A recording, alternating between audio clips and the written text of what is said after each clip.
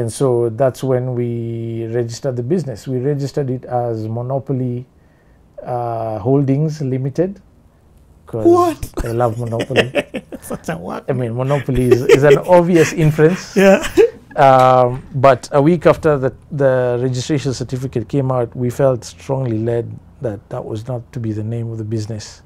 And we changed the name to Goshen Acquisitions. Now explain to somebody why that name. So one of my favorite stories, biblical stories, is that of Joseph. Joseph, if you haven't read the story, please, you have to read it. Joseph was his father's favorite son, who, because of his brother's jealousy, was sold off to slavery in Egypt and ended up in prison because he wouldn't sleep with his boss's wife. And God gets him out of prison miraculously by giving him interpretation to the Pharaoh's dreams.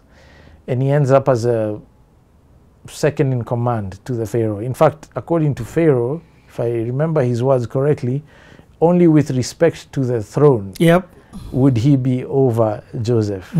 Otherwise, he had full authority over everything else.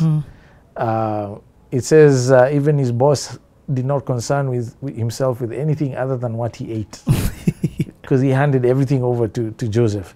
Now, in that story, there's an interesting phase of that story which talks about the famous famine, which historically we know covered most of Africa. And back then, if you study ancient Egyptian history, the Egyptian kingdom actually extended all the way down to probably Malawi.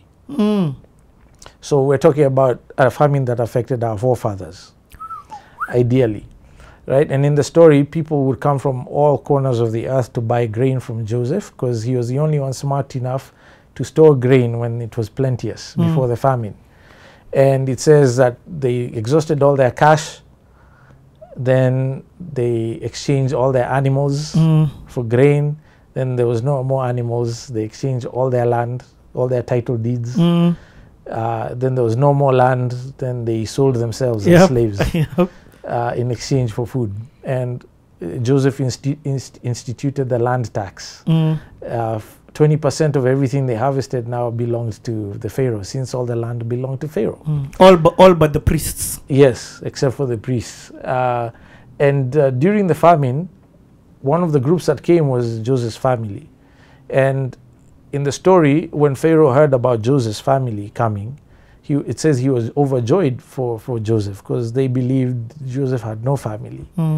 And Pharaoh instructs that Joseph's family, his dad Jacob, and his brothers and the whole clan be given the best of Egypt, which was a land called Goshen, which is in the upper Nile Delta, which, because of the Nile Delta, was not as ravaged by the famine as the rest of the lands. And it's also where Pharaoh kept his personal livestock because of plenty of fodder. And in fact, he hired two of Joseph's brothers as direct foremen over his personal livestock. Yeah, because these guys were guys of livestock. Yes. And it says that there Jacob and his household lived in peace, acquired land and property, and prospered. And so Goshen Acquisitions made sense, because it represents what we're about. We're about securing a wealthy posterity for our children and our children's children. That's why we are so anal about our due diligence, because we're not thinking about ourselves, we're thinking about future generations who should have uninterrupted and peaceful ownership of the lands we have invested in. And hopefully over that period of time they will acquire lands and properties and prosper. Yeah. And that's where the name comes from. And but I also know that hey, that's a story and a half. In fact, I feel like you need to take a sip of water. Thank you. I shall. Please take that sip of water while I ask the next question. Yeah. And I love the way it just rolls off your tongue. First and foremost, it's impressive that you re-registered the business just because of a spiritual inclination. That's nothing small, because it's a process to register a business. Yeah, it was. Actually, to be honest, it's not a process that hard anymore. Thank God for e-Citizen and the portal. But back then it was. In fact, Ranja was pissed off with me because we had waited so long. It finally came out, And before a week is up, I was telling him we need to change the name. But you know. And what about Greater Gains? Because it's got a tagline. Greater Gains came up later. Okay, even Grand Acres. Yes. Okay, so then we'll get there. Okay. Yeah. So later on, we had a branding audit done by Fadi and the team at Arc Creative, and one of the things that came out from the audit was that the name Goshen Acquisitions was a bit ambiguous about what we do. In fact, I remember several times I'd give people my card and they would ask me if I was in mergers and acquisitions. I was a lawyer. So they felt it was important that we created a sub-brand or change the name. And I wasn't going to change the name because I felt strongly that we were supposed to have that name as a matter of faith. It means something, it stands for something. So rather than change the name, we created a sub-brand, which is more customer-facing, called Grand Acres. That's obvious. Yeah. And it's also a play on the same initials, GA, for Goshen Acquisitions. So there's an obvious association or inference there. And so Greater Gains was also a result of that exercise as a tagline that represents our aspirations. You know, it's about the greatest gains. And strategic land investment. Yeah, posterity, building wealth. Strategic land investment was our first tagline for Goshen Acquisitions. It changed to Greater Gains. Okay. Yeah. Hey, so low. You're so calculated in your things. But then I think that I'm learning right now you are doing exactly what you did in States. Flipping. You in a sense, yeah. If from the perspective of you didn't have the capital to get the kind of quantities of land that you needed to get. I mean, your initial investment in this company is 150K. Minus of, I mean, you get what I'm saying? It was actually less. Of the million bobs, only 50,800 shillings was from our pocket. The rest came from the Life Group guys. So we were able to keep our savings account padded a bit.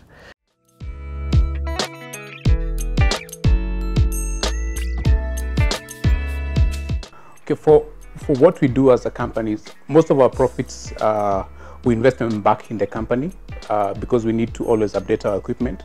But equipment is actually a depreciating asset to have. So we needed to look for some way of investing in something that will actually increase in value over time.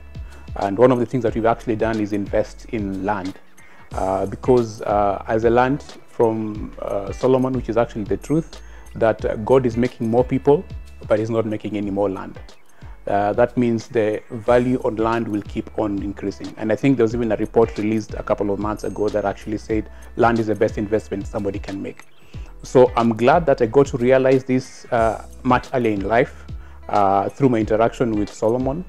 And I was able to bust a move and make some investments in land.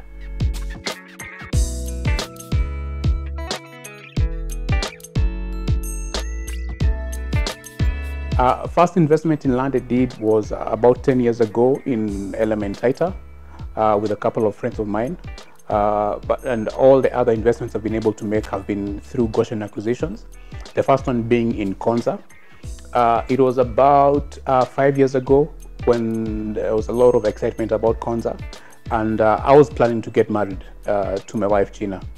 And we decided to do something radical. We'd actually been saving money for our wedding, and when it turned out that the wedding was not going to happen that year as we planned, we decided to put the money aside in land because leaving it in the bank account would actually have meant that we actually used it for something else.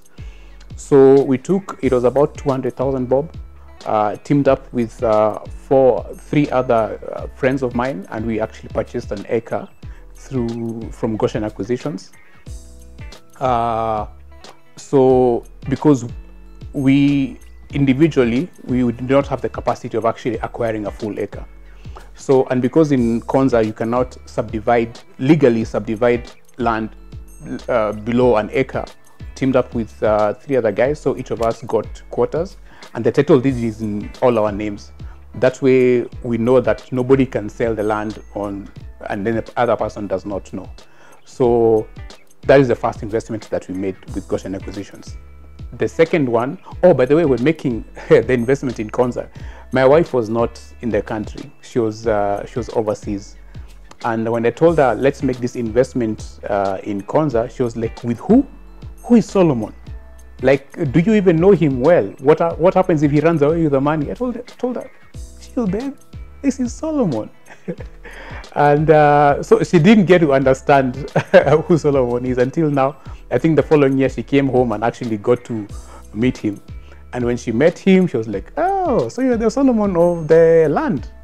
And she was excited to meet him, and interacting with him, she got to know that he's a trustworthy guy. He's a man of his word, which is very powerful. That when he says that something is going to happen, it's going to happen. And if in the rare case that it won't happen, he will actually call you and let you know that, yes, this was supposed to go, like maybe like your title deed was to come out in 2 weeks or 3 weeks, but there's been a delay at the land's office because of 1, 2, 3, and expect it in maybe like 5 weeks, as they have said. If there's any other change, he will let you know, and he always does. That's the good thing about Solomon. He communicates through and through. Like, you'll not be calling him to ask for information. He'll be the one calling you to give you the information that you need. The second investment we made was in Nanyuki. Now, when we made the investment in Nanyuki, we were already married, and it was great because we actually took a drive to Nanyuki on one weekday morning.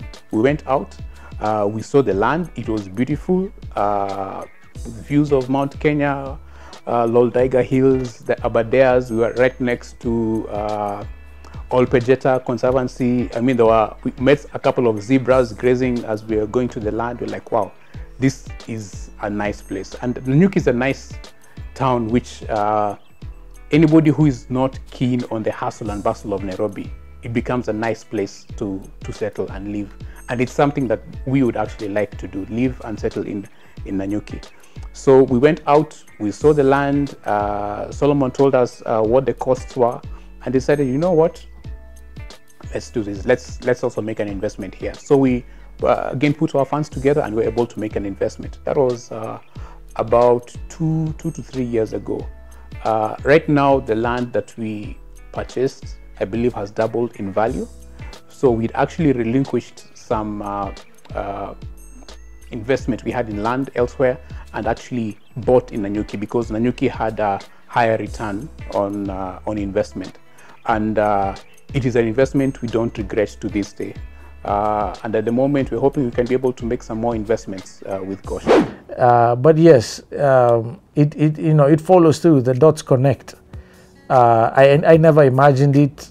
It's not something I planned to do. I often say today it was a happy accident. Mistakes have been made. Obviously, there's learning and growing along the way. But we are grateful to be doing what we're doing. It's our passion. It's one of our callings. For sure. Okay, I need to ask this one because I'm trying to understand.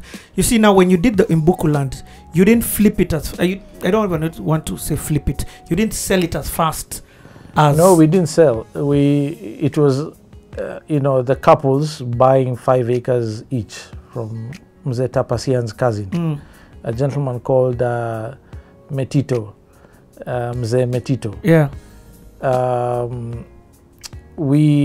That one, the idea was just to keep for our kids. Hold for 18 years. When your firstborn's going to college, see what it's worth. Maybe it'll cover their tuition fees. Long-term land banking. That's always our view. We don't take short-term views on land investments, ever.